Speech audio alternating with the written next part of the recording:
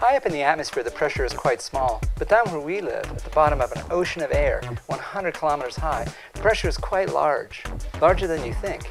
You don't feel this pressure because the pressure inside your body is the same as that outside. But if we can make a difference in the pressure between inside and out, we can see just how large the pressure of the atmosphere is, and we can use it to do some truly amazing things. So, a quick review. Pressure's low up high, pressure's higher down here. We're at the bottom of all this air. It's 100 kilometers of air up above us. Wow.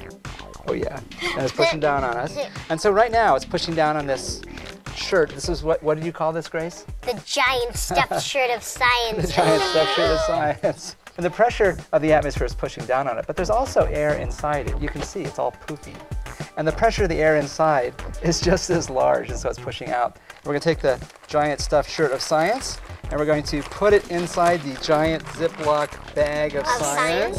Now we're going to take this, and I'm going to pump the air out of the inside of the bag. Oh no! Okay? And let's see what happens. I got a little vacuum cleaner. Vacuum cleaner, and it's hooked up to it, like so. Here it goes.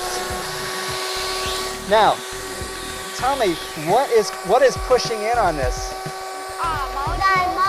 Molecules. All the molecules, the air outside. Hard. It's not squishy anymore. It's not squishy. It's pretty firm. What we're seeing is a difference.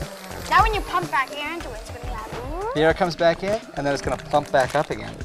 But when we pumped all the air out, then you could see all that atmospheric pressure that's around us all the time. We were able to see it. And it's like taking this giant stuffed shirt of science and making it a little less giant. Now I want to make it so one of you can actually feel that pressure difference. And now we're going to grab this tight up around your neck. Okay. And we're going to pump air out of the bag, and so there'll be less pressure inside, but outside is still all the pressure of the atmosphere. Well, let's see what happens. There we go.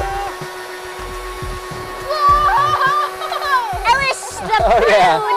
This is awesome! Can you feel the air pressure? Yeah, this is awesome! Oh yeah. And now we can let you back out again.